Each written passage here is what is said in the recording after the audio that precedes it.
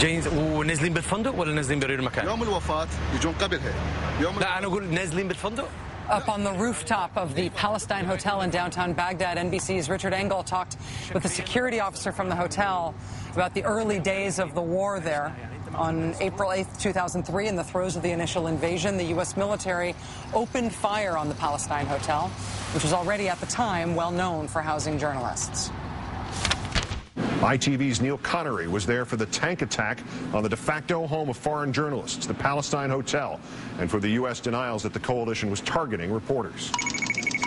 The American tank on the left is about to fire a round into the Palestine Hotel used by the world's media, where we are filming these pictures.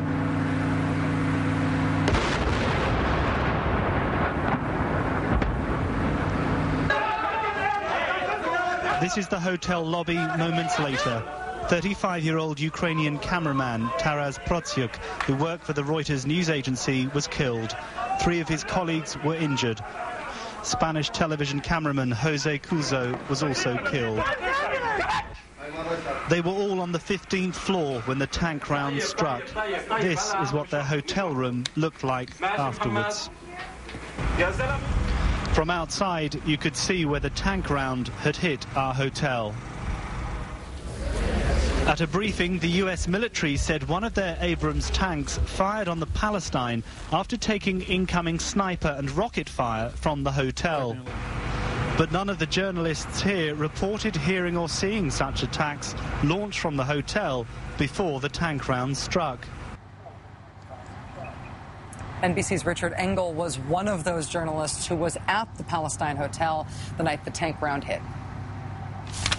They had just fired a tank round the day before and killed several journalists in the Palestine Hotel. They say it was a mistake, that they thought they were sniper fire coming from the hotel.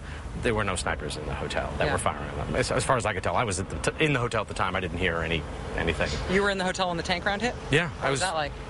It was terrible. Yeah. I mean, pieces of concrete fell down and colleagues of mine were killed. Yeah. And we brought their bodies out. Taras Protsyuk's death was a very big deal. Hundreds of people attended his funeral in Kiev. The Ukrainian parliament observed a moment of silence in his honor. For years, people would picket the United States Embassy in Kiev on the anniversary of his death here in Baghdad. And as the war dragged on into years 2 and 3 and 4 and 5 and 6 and 7, journalists continued to die here. According to the Committee to Protect Journalists, more than 200 members of the media have been killed since the start of this war. Some of those deaths were accidents. Some of them were not. The physical scars from the attack on the Palestine Hotel are still here. They're still visible. Richard pointed them out to us while we've been here this week. Back up on the roof of the Palestine Hotel 7 years after the Ukrainian cameraman was killed by that American tank round, the hotel's security manager told Richard that every year on the anniversary of his death, Taras Protsyuk's family comes back to Baghdad, to the Palestine Hotel, to the room where Taras died.